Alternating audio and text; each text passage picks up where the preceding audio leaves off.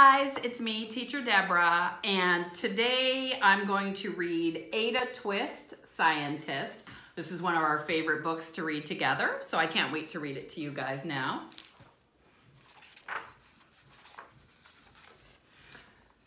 Ada Marie said not a word till the day she turned 3. She bounced in her crib and looked all around, observing the world but not making a sound. She learned how to climb and made her big break with a trail of chaos left in her wake. She ran through the day chasing each sound in sight and didn't slow down till she conked out at night. Her parents were frazzled but tried not to freak as Ada grew bigger and still did not speak. Clearly young Ada with lots in her head would have something to say when it ought to be said. That's just what happened when Ada turned 3. She tore through the house on a fact-finding spree and climbed up the clock just as high as she could. Her parents yelled, "Stop!" as all good parents would. Ada's chin quivered, but she did not cry. She took a deep breath and she simply asked, "Why?"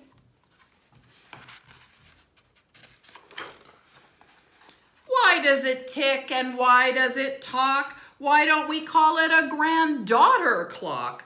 Why are there pointy things stuck to a rose? Why are there hairs up inside of your nose? She started with why, and then what, how, and when. By bedtime, she came back to why once again. She drifted to sleep as her dazed parents smiled at the curious thoughts of their curious child, who wanted to know what the world was about. They kissed her and whispered, "You'll figure it out." Her parents kept up with their high-flying kid, whose questions in chaos both grew as she did. Look at all those questions. It's got so many. Even Miss Greer found her hands were quite full when young Ada's chaos wreaked havoc at school. But this much was clear about Miss Ada Twist. She had all the traits of a great scientist. Ada was busy that first day of spring, testing the sounds that make mockingbirds sing, when a terrible stench whacked her right in the nose, a pungent aroma that curled up her toes. "Zowie," said Ada, which got her to thinking. What is the source of that terrible stinking? How does a nose know there's something to smell? And does it still stink if there's no nose to tell? She rattled off questions and tapped on her chin. She'd start at the start where she ought to begin. A mystery, a riddle, a puzzle, a quest. That was the moment that Ada loved best.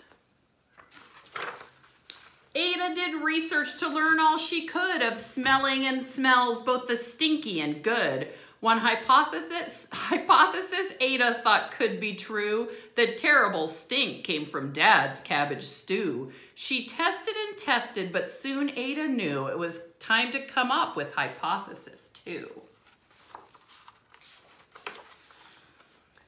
Then zowie, the stink struck again, just like that. Hypothesis 2, it's caused by the cat. The cat couldn't make such a stink on its own. It needed perfume and some fancy cologne. So young Ada tested. The test was a flop. She started again, but her parents yelled, "Stop!" Ada Marie, to the thinking chair now by the time we count 3. "Enough," said her mother. "That's it," said her dad. Her parents were frustrated, frazzled, and mad. "Why?" Ada questioned. Her mother said, "No." "What?" Ada queried. Her father said, "Go! You've ruined our supper. You've made the cat stink. Enough with your questions. Now sit there and think." She looked at her parents. Her heart turned to goo. Young Ada Twist didn't know what to do. She sat all alone by herself in the hall, and Ada once more could say nothing at all.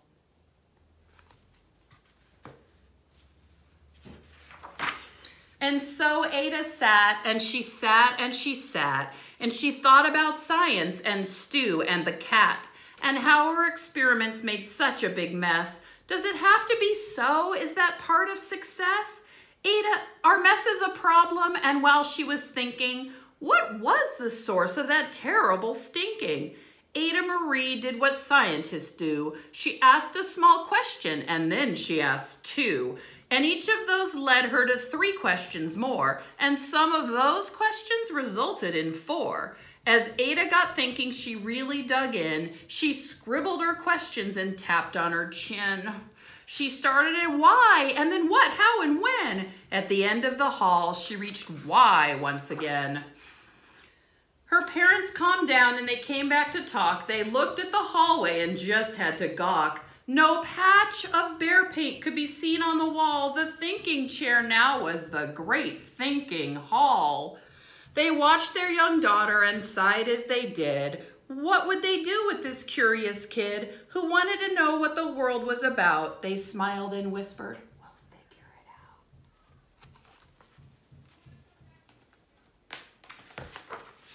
And that's what they did, because that's what you do when your kid has a passion and heart that is true. They remade their world. Now they're all in the act of helping young Ada sort fiction from fact. She asked lots of questions. How could she resist? It's all in the heart of a young scientist.